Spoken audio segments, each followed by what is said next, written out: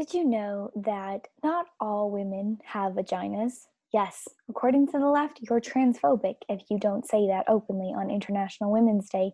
That and we discuss bodily functions and whether or not those should be spread on your face. I am Elisa Steele. Welcome to Deconstructing the Culture.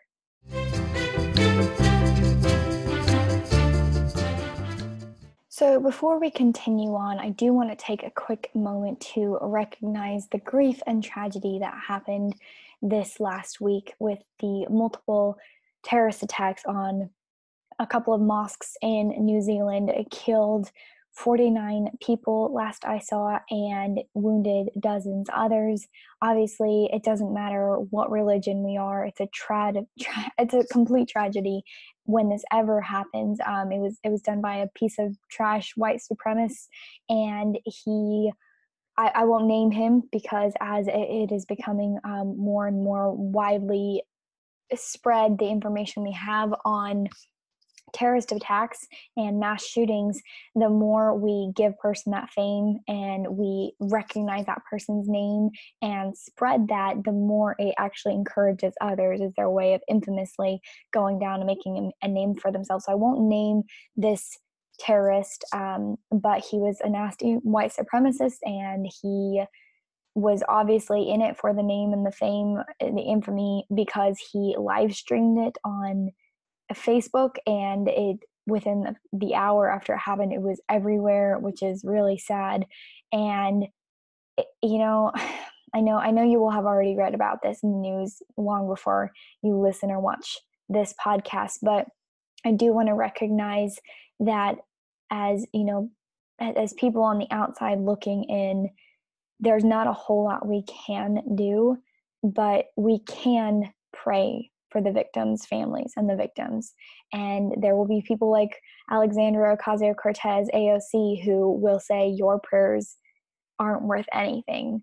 Well, I don't think that's right. I do think prayer does matter. I do think it's important that we pray for our world and pray for the victims. Prayer is powerful. And not only that, but I think it's disrespectful to the people who did die in this particular circumstance because they were literally lost their life while praying. They were at a mosque, at a religious institution praying. So anyways, my bottom line is prayer is very important, and that is very powerful, and that we should pray for our world, pray for those families, pray for those victims, and pray for the hearts and minds of the people around us, even if we disagree, even if we're not on the same page. So I just wanted to recognize that. And moving on to the topics that I had actually planned on talking about this week, and on a completely different note, let's talk about menstruating. I know. If you're a woman, you're just like, lady, I don't need to hear this from you. And if you're a man, you're like, ew, what the heck? Are you serious, Lisa? You're going to talk to me about menstruating? I know. Well, it's the sick internet that's making me talk about this with you. So in the last couple of weeks, it's been news story that's been out there, and I actually Instagram stalked this lady, and it's 100% accurate. She's a freaking crazy lady. But essentially, this lady, she's a sex coach, and she smears menstrual blood on her face in a bid to end the stigma and shame around periods. This is an article I'm going to be quoting by the Scottish Sun, and her name is Demextra Nix. She's 26 years old, and she regularly posts selfies to her Instagram page covered in her blood, which she says is, quote, powerful. Now, Dementra, I don't know if that's actually how you say her name. It's Dementra. I mean, that's what it looks like to me, but Dementra, I'm just going to call her Demented. She lives in Los Angeles, California. She had her first period at the age of 12, but was ashamed of it and thought it was disgusting. I'm sorry that you were ashamed of it, lady, and I'm sorry you thought it was disgusting. It's unfortunate that you were in that situation, that you didn't have a mom to talk you through it. And I'm going to be straight up with you. There are some cultures and some parts of the world where women are treated differently, and they are treated like they're gross and they can't be near. There are some parts of the world where, in fact, there's this organization that helps combat that. If you actually do care about this kind of thing, which this lady, I think she's just being gross, but if you do care about the countries that actually do stigmatize women during their period. It's an organization called Days for Girls, and they actually go in and they educate women in other countries to how to take care of their bodies, to use feminine products. And in some countries they just go and have some women sit in a hut, in a menstruating hut, and she sit there while she's on her period and sit on a rock. Okay, it's unsanitary and it's gross, and yes, that is a problem in some countries, but that's not a country. I mean, that's not a problem we have in this country. And so this lady is being kind of disgusting by doing this. And also, I think if she does want to combat the real problem that is in some countries, because I'm not denying that this isn't a problem in some countries, she's doing it in the wrong way. The right way would be to do what Days for Girls is, and going out and educating and giving them sanitary products, and then teaching them about their period and why it happens, and how to just take care of yourself. But smear it on your face? No, that's gross and unsanitary. So she lives in California, and she was ashamed of it, like I said. Then she goes on to say that she would try and hide her period from her boyfriends and worried about bleeding through her clothes. Okay, so I have never tried to hide my period from people I dated or my husband. So that's weird. You have some body issues you need to work through, but I wouldn't do it this way. And as far as being afraid to bleed through, yeah, I'm afraid to bleed through when I'm menstruating on my blankets. You want to know why? Because I don't want my blankets and sheets stained. It's very simple. It's the same way if I had a gashing wound on my arm, I would bandage it and I'd be worried about it bleeding through and getting on my blankets at night. It's not because I think my body's gross. It's called sanitary precautions. It's called, that's what you do when your body is spewing fluids. You take care of it. You don't want it leaking through. So you're kind of, she's crazy. Anyways, so she continues on. Our society teaches us that periods are dirty and inconvenient. Well, no, our society doesn't teach that. And actually they are kind of inconvenient. Have you ever had cramps, lady? Cramps stop me from doing things sometimes because they're very uncomfortable.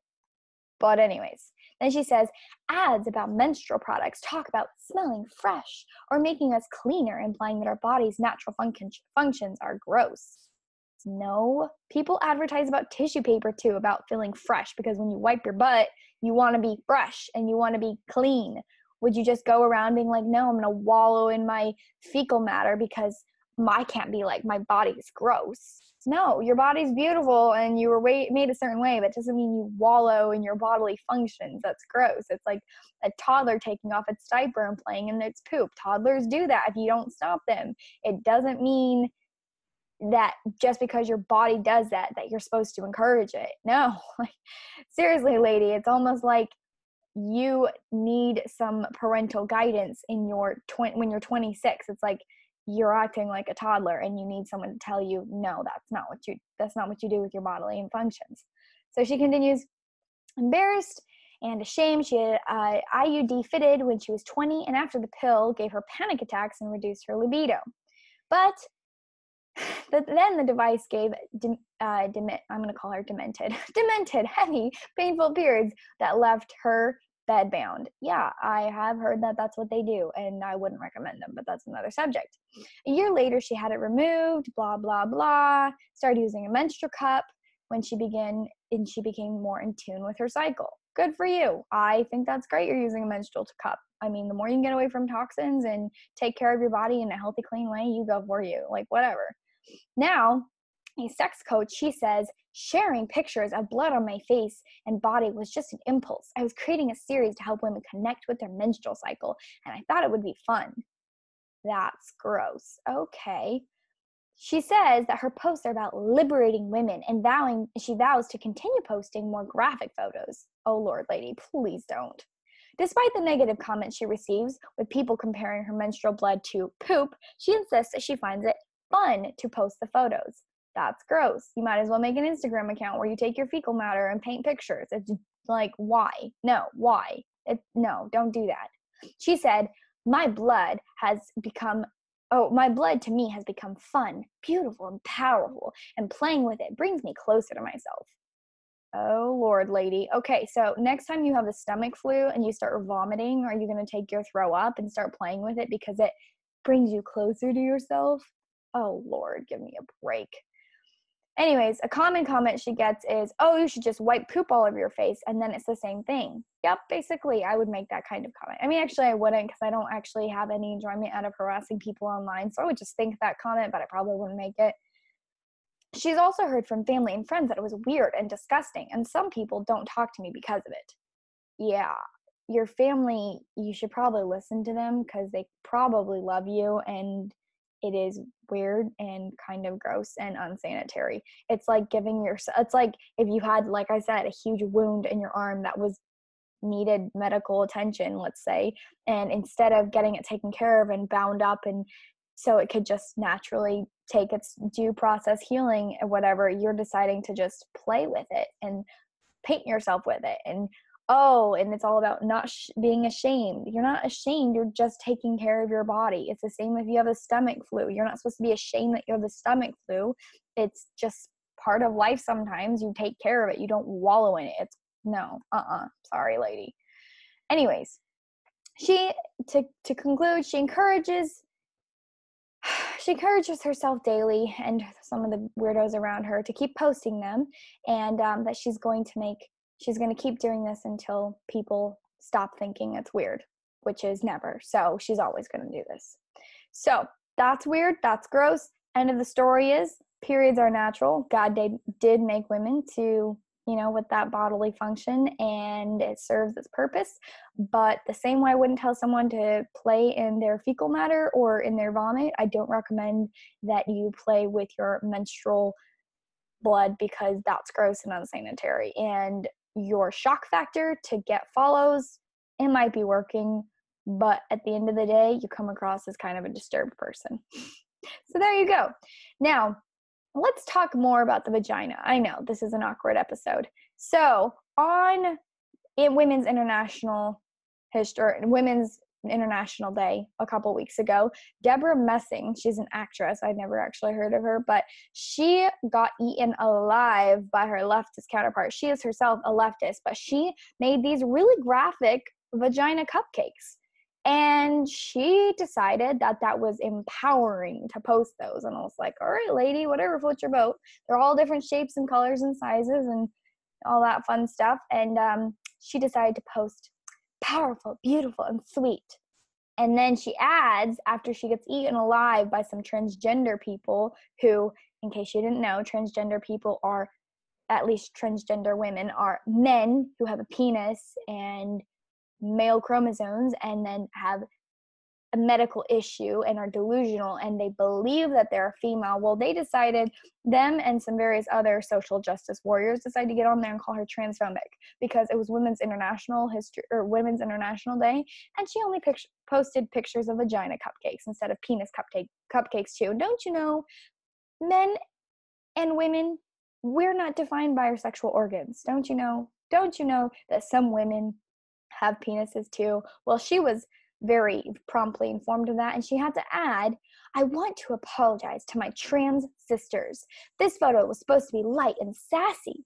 The first thing I thought when I saw this photo was, wow, how wonderful. Each one is unique in color and shape and size. The porn industry has perpetuated this myth of what a beautiful vagina looks like, and as a result, there are women who feel shame or insecure about the shape of their vulva. I love this picture and said every single one is beautiful and unique and powerful, blah, blah, blah. I did not, however, think that there are innumerable, beautiful, unique, and powerful women who don't have a vagina, and I should have, and for that I am so, so sorry. Thank you for righting my wrong. So she's crazy and has fully bought into it, and I love it when the left eats their own because it's disgusting that she would, I think it's tacky she posted this picture in the first place, but she gets reprimanded for not being woke enough. And also, side note, she is correct about the porn industry making a certain stereotype as to what a female vagina does look like. And you've heard me talk about porn. I talk about porn all the time and all the reasons why we need to, as a society, become more educated on the harms of pornography. I won't go into that today because if you want to hear more about that, I talk about that in a lot of different episodes. But that is true. That portion is true, and that is harmful, but it's even more harmful outside of the stereotype of what vaginas are supposed to look like. It's even more harmful for her to be perpetuating the delusion and lie that women can have penises too. That's more harmful than a stereotype as to what women's vaginas are supposed to look like. And that's just the truth. And she's delusional as well. So we've got a little bunch of crazy ladies going around. Okay, let's go ahead and move into books. Now, this book actually, I feel like is very appropriate. I read this quite some time ago, but I feel like it's very appropriate for today because we are starting to, as the news cycle is moving along, we're starting to talk more and more about the presidential election and what that's going to look like for 2020. There's a lot of speculation. Does Trump have a chance? Will he be elected? Who's going to be the Democrat running? There's a lot of people announcing right now and a lot of stories breaking on them, of course, as they eat each other, trying to figure out who's going to be top dog. What it comes down to is how the country is going to respond to both policy and also to looks. And I know it sounds shallow, but a lot of the typical American and the typical voter is going to not really do a whole lot of research on who the presidential candidates are and what they actually stand for and what their record is.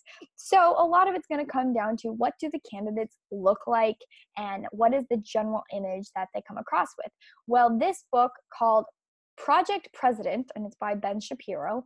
I know many of you are Ben Shapiro fans. It's about 305 pages. It's pretty fairly easy read. It's actually fairly entertaining too. It's kind of a light, more flippant read. It's not, deep philosophy or anything. It's just very entertaining. And it is about presidents and their looks and how many have been tall, how many have been short, how many have had facial hair, how many are more slick, kind of businessman look, how many are the cowboy kind of feel, and whether that helps or hurts them, military, whether it helps or hurts them. And there's a lot of interesting stereotypes about what Americans generally go for, and we do judge a lot on looks, unfortunately. That's why I feel like Ted Cruz had a very low chance of getting, even though in the 2016 primaries, I was a Ted Cruz fan, hardcore. He just didn't have the presidential look that a lot of people wanted, unfortunately. And so essentially the short of it is, from short, fat, bald John Adams' wig-throwing tantrums during the 1800 election to Abraham Lincoln's decision to grow a beard in 1860, from JFK's choice to forego the fedora in his inauguration to John Kerry's decision to get Botoxed after the 2004 race. From the golden age of facial hair, 1860 to 1912, to the age of the banker, 1912 to 1960, from Washington's false teeth to George W. Bush's workout regimen, Project President tells the story of America's love affair with presidential looks and appearance. What often matters more than Politico's position on the issues, and what might well be coming next. And he does an interesting breakdown at the end, which is entertaining too. After going through a lot of the different presidents and a lot of the different things that make or break a president's looks to the public, he actually does a breakdown of what he thinks their modern day score would be. And also one of the more entertaining things he talks about is the beer buddy syndrome, about like how easygoing a person would be and whether or not like they'd be a cool person to get a beer with. I don't drink alcohol, but I understood like what he was talking about, obviously, and he explains it very well. And that was really interesting, him applying it to the presidents of the past in today's standards of what we would or wouldn't go for. So very entertaining. And if you're into watching the presidential debates and forecasting, who you think is going to make it for the Democrats or not, and you just really are interested in elections, this is a great read for you because it really is entertaining and light while being informative. So there you go, Project President by Ben Shapiro. All right, let's go into movie/TV show. Today, we're going to go over the TV show Workin' Moms. It's a show on Netflix, and this show is literally horrific. I can't even tell you how disgusted I am with this show. So first, I'm going to show you a little bit of the trailer, and then we're going to talk about how awful this show is. So, HR tells me you have a room to do your milking thing. Yes, this office. That'll put on quite a show. Yeah, I think I'll use the bathroom. Yes, this is Kate. No, I'm not busy at all. We got the feet. Love you. I'm not so sure I want to go back to work. 8 months is not that much time. Soldiers with PTSD are given longer. Are you comparing yourself to a war hero? No, of course not. Childbirth is way harder. I got my first open house today. I fantasize that a car would just hit me, just take me away from all this. He's talking about a vacation. Yes. Like a brain dev vacation. Date night. I am running just a little bit late. Should I just go home?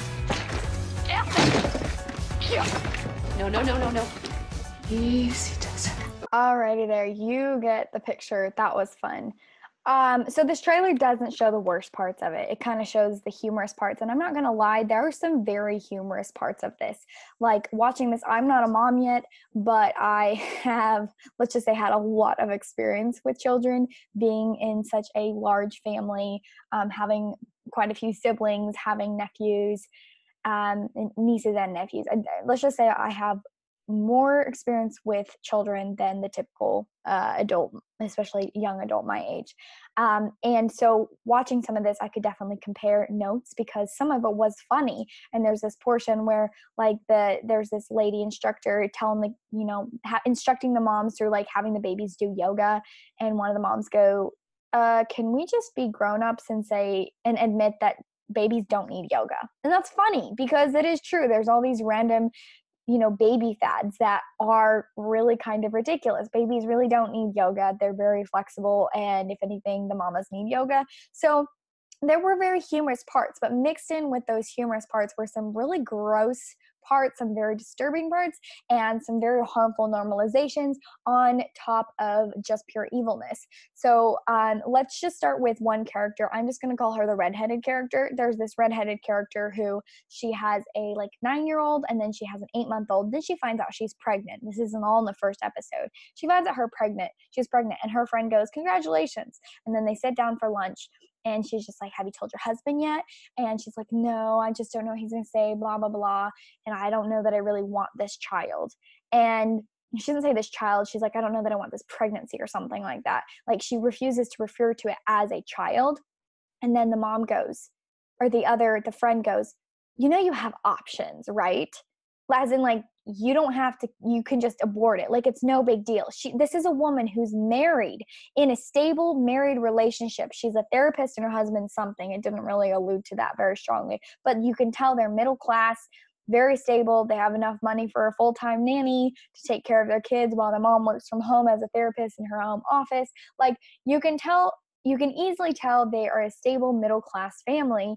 And throughout the next few episodes, this redheaded mom continues to call her baby a virus, and how mad she doesn't want it, and how she passes out and falls on her stomach, and she hopes the baby's hurt and she's lost the baby, and she's disappointed when the doctor says your baby's just fine.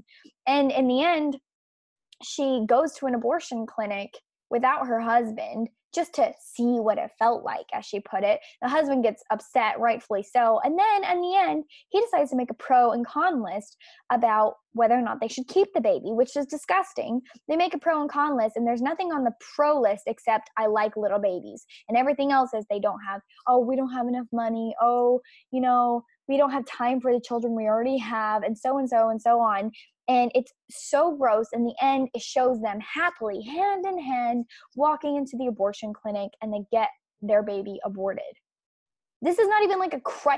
Everyone, a lot of the leftists, many leftists try and shove the crisis pregnancy in people's face. "Oh, you see this girl, she's 15, she was raped, she can't keep this baby." They're normalizing it. They're going so far as to normalize a married mom and dad, successful, both of them white-collar jobs, with a nanny, and they're aborting their baby because they don't want it, and it will push them too far financially, and they don't have time for that baby. You shouldn't be having sex then. You're not going to take the responsibility for the fact that you willingly had sex with each other, and the risk of having sex, whether you're using contraceptives or not. There's always a small chance that you will get pregnant. Do not be having sex if you cannot handle the responsibilities of potentially bringing another life into this world. Period. End of story. Married or unmarried, do not have sex unless you're willing to take on those consequences. But if you're just going to kill that child because it's inconvenient to your lifestyle, it's inconvenient to your finances, no, that's evil. And they totally normalize that. Not on top of that, she normalizes her freaking 9-year-old goes around flashing herself to little boys and being provocative and gross. And the principal comes and says, your daughter is being provocative. We need to talk about this. And the mother gets in the principal's face and says, how dare you slut shame my daughter? And then she turns to her daughter and says, don't you let those pricks hold you down. You do you, girl. And it's like, are you kidding me? You're raising your daughter to be a hoe and that she should do her, like, you do you, girl, when she's lifting up her dress to a whole bunch of other little boys. How dare you normalize this as being okay? This is not okay. And that's not slut shaming. That's called correcting inappropriate behavior with a 9-year-old or a 10-year-old. I can't remember. I'm pretty sure she's 9 or 10. Anyways, it's just that was just one mom. They all have dysfunctional relationships. There's the typical, of course, obligatory lesbian couple. There's a lesbian couple and they have like a whole sex scene. I didn't watch it because it was gonna make me barf, but they have a whole sex scene where therapist encourages lesbian couple to have sex in front of their child, which I'm not even gonna comment on that, but of course they have to have a lesbian couple. And then another lady, she gets super dysfunctional and she talks with her husband about taking a job promotion, but the job promotion makes her move away for 3 solid months away from her like 10-month-old baby. And the husband says, I'm not really basically okay with that and leaving our small son and us for that long. And then the wife goes ahead and takes the promotion behind his back, which shows the most extreme example of a dysfunctional marriage. Like, you're encouraging that, and you're supposed to be looking at the husband as the bad guy because he's holding his wife back. He's holding his wife down. How dare he hold her back from her dream job, of her dream promotion? It's called a marriage. Marriage is not about you and your goals and your ambitions. Marriage is about dying to your own selfish needs and desires, and it's about both of you dying to yourself to do what's best for the marriage, what's best for the family. And this is a complete disgusting example of what not to do in a marriage, but of course they hail it as the good thing that she did. And then, of course, there's the typical normalization of porn where all these mommies get together in their mommy group with their babies and talk about the kind of porn they like to watch and how, the porn gives them good ideas as to sex noises to make. And then talking about their fetish, we're watching animated porn. It's just disgusting because that is not healthy. We have talked about porn in depth, and that is not healthy for human beings, for their mental state, whether you're single or married. It is very dysfunctional and has chemical repercussions. There's a reason why there's various states in the United States declaring porn a public health crisis. It is by medical professionals declaring and giving you the backup science behind this being a crisis. This is a problem. And so continuing to normalizing in the media is just disgusting. And then last but not least, among the many, many more crap sandwich that this show was, there's one character who her husband stays at home with the baby, which is fine, and she works. And they have their various issues, but then she decides she's unhappy in the marriage. So, of course, it totally normalizes and praises her for sowing her wild oats. And she goes and cheats on her husband. And she's just because she's unhappy in the marriage. Unhappy?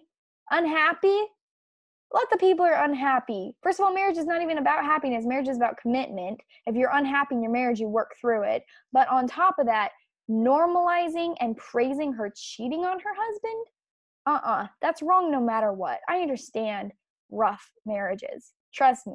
As a married person myself, as someone who has watched married people around me go through brutal times in their marriage, it doesn't matter. You don't praise and normalize flippantly flirting and cheating on your spouse. Oh, and before that, and of course, the way she gets her boss's attention, who is not her spouse, is it shows her masturbating in the office while she's pumping breast milk. So, I mean, dysfunction on top of dysfunction on top of sluttiness. So there you go. That's that deconstruction. True horribleness. On Netflix, I believe it's a Netflix original called Working Moms, and it's basically, they should call it leftist moms or dysfunctional leftist moms or moms who are not doing it right. I mean, any of the above titles would work just great, but truly disappointing that this is the kind of trash that we're promoting as acceptable and good and praiseworthy. So we're going to go over a couple of questions and then we will do good in the world. Questions. Greg asks, louder with Crowder mug or leftist tears tumbler? Girl, both, obviously. Olivia asks, Did your mom remarry after you guys left? Okay, so backstory for those of you listening for the first time or have not read my Instagram page. I talk about this a lot, so it's not an uncommon subject. My mom left my polygamous father. She was one of 7 wives. I think she was his 5th wife. She left that when I was a little girl and escaped that, and I tell that story in a couple of different posts on Instagram and probably in my podcast at some point or another. Yes, my mother did remarry. She remarried when I was, hold on, let me think about this. I was 8 years old. Yeah, I was 8 years old when my mom remarried, and she married to the best guy ever. He's amazing. He is the man I call dad. I believe that being a dad is not about the DNA you share. Being a dad is actually an action. Being a dad is a role, and my dad did fill that. He is my dad in every sense. He's the one who helped me with my homework. He's the one who, scared off the boys, as a teenager. He was the one who supported my mom, who was there every night, who tucked us in. He was my dad. He was the one who walked me down the aisle and gave me away to my husband when I got married. So I love, love, love my dad, and I talk about that too on Instagram. So check that out if you want to find that backstory. Maybe I'll make some stories or something so this can be easily found, because I get a lot of questions like that. So, Olivia, that's the answer to your question. Jess asked, do you find yourself feeling cynical of current events? How do you turn that into something productive? Yes, sometimes I do find myself feeling cynical of current events. Excuse me. And that is usually when I turn the news off. I turn the news off and I take a break and I detach, because while it's good to be up to date on what's going on in your country and what's going on in politics, there's also a certain point when you need to unplug and you need to be with family. I try to take at least one day when I don't really do anything on my phone. And yeah, I have to get caught up on the news after, but I am able to detach and remember what really matters. And really the only thing that truly matters at the end of the day in this world is relationships, specifically your relationship with God and your relationship with your loved ones around you. It's not about how many Facebook followers you have. It's not about how many Instagram followers you have.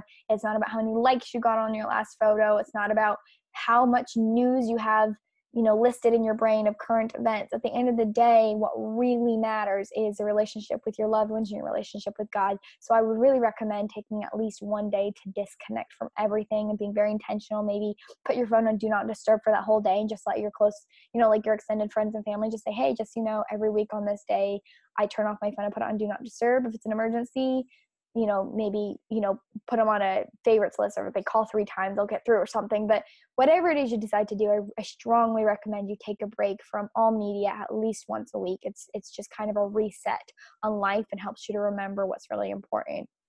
And then the last part of that is, how do I turn that into something productive?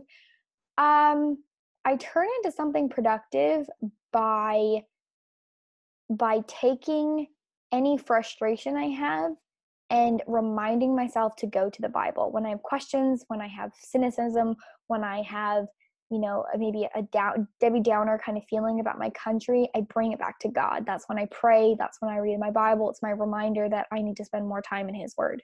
So that's how I kind of turn that around.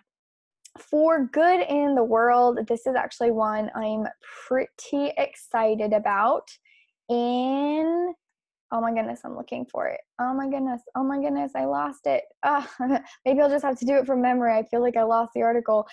Essentially, I'm really excited. Ohio had a ruling on their 6th court case, I believe, and they essentially made it clear. They made a ruling that Ohio can defund Planned Parenthood, and they found that loophole. And that is really exciting to me, because every single week it feels like there are more and more beautiful stories about how patriots are finally breaking through. They're finally making a difference. And in Utah, we passed the fetal heartbeat or the fetal pain bill, and it's just I don't want us to lose sight. I don't want us to lose sight of the fact that abortion, right after Roe versus Wade, and the people who are a generation above me will remember this, everyone felt like it was the end of the road. Roe versus Wade happened. All of a sudden, abortion was wide open. But it took people who had vision to fight for over 46 years till today, to continue fighting that, to never accept that as the end of the road. And I just want to remind you that we can win long term. Even here in America, we can win in our lifetime if we just fight hard enough and we have the stamina. And I feel like that stamina comes from God and our faith and our community, but we can fight through. And I just want to remind you that the same has to do with same-sex marriage. You know, we can't take that ruling as the end of the road. Oh, it's legalized. It's, you know, went through our Supreme Court. No. We can see the same kind of turnaround that we're seeing with Roe versus Wade, how people thought it was the end of the road, you know, 46 years ago. But look at us today. Look at the progress we're making today. Look at the turnaround. Look at the vocalness. Look at the conversation that's forefront in people's brain. You can't escape even learning that. It's coming to the point now where it is so widely talked about it that I believe that there will be a day when people can't say, I didn't know, because education will be everywhere. You turn around and it's there, and people can't say they didn't know. And so I have so much hope for the pro-life movement. I'm so excited about all the wonderful good things that are happening and the progress that's being made. And it has to do with the people, the generation before me, my mom and my grandma's generation, deciding, no, Roe versus Wade is not the final say. We're going to push forward, even if it takes us, 40 plus years. We're going to see this reversed. We're going to see the American public aware of what this is. And you know what? My goal isn't just to make abortion illegal someday, but I want to make it unthinkable someday. So there's not even what the leftists will say, the back alley abortions with coat hangers. I want it to be unthinkable because people will know the facts. The abortionists will know the facts. They will know what it is, so that for the most part, it's unthinkable. So that's my good news. That's my good news for the world. I don't want us to forget that we can win and that God is on our side. And that is, at the end of the day, that is what matters. Thank you so much for joining. If you love this, please subscribe, leave a review. Even if you don't want to type a long review, just hit 5 stars, leave 5 stars, and that will mean the world to me. And if you're feeling super encouraged and extra enthusiastic, please write some nice words and I'll read them and I'll share them, and that would be lovely. So have a beautiful rest of your day. God bless you. God bless America.